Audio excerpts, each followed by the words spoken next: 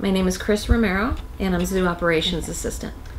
The main reason for the event, for Boo at the Zoo, is to have the kids have fun here at the zoo. They come in costume, and then they'll have a bingo card. They go around all the stations and get their bingo cards stamped, and at the end of the stamp they receive a prize. We have costume parades, we have cakewalks, and they're having a lot of fun while they're learning. I think it's a great thing for families to do on a day like today. Someplace to go, someplace that's safe with other kids, and someplace educational. His favorite, I think, is probably the lion. I would say the lion. He likes the lion. He likes the monkeys too. Can you say monkey? What does the monkey say? They're over there.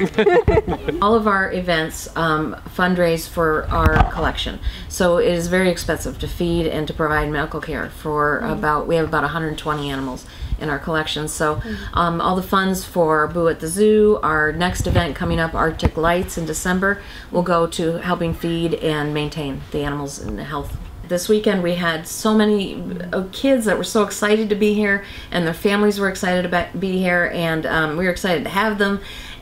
So I think it was a success.